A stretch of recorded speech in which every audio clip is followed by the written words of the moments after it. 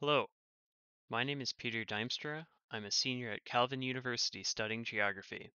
Today I am presenting on my summer research project. Using ground-penetrating radar to investigate a sedimentary archive at P.J. Hoffmaster State Park, under the mentorship of Dr. Melinda Higley. Ground-penetrating radar, or GPR, is a non-invasive method of observing the Earth's subsurface using varying frequencies of radio waves. Lake Michigan's coastal dunes are ideal locations for implementing this technology because there is contrast in the sediment's conductivity. This study was conducted to investigate paleo wind directions and overall stratigraphy recorded in the Sedimentary archive of a dune at P.J. Hoffmaster State Park.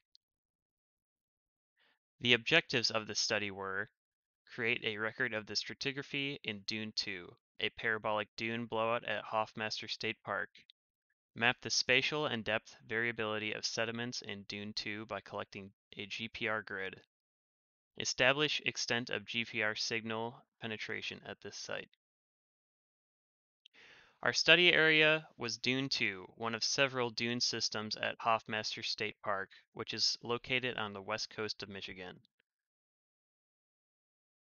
We used a variety of methods to collect GPR data at our study site, as seen on the map to the right. Over the entire study area, we observed two very strong and consistent reflective layers. I've highlighted them with blue and red on lines 3 and 4, pictured to the right. In lines 5 and 6, you can see the same two reflective layers.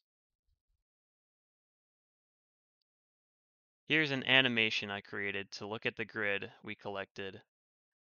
This shows the shallowest layer progressing downwards.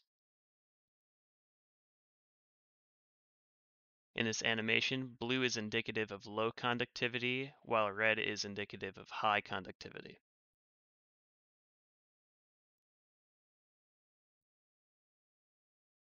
The GPR attenuation occurred at a shallower depth than expected. The cause of the contrast in the subsurface at this location could be due to many factors. There have been no drastic changes in the topography of the area we collected, since the subsurface reflective layers closely mimic the surface topography. It's possible that the lowest reflective line represents an erosion surface associated with a lower lake level.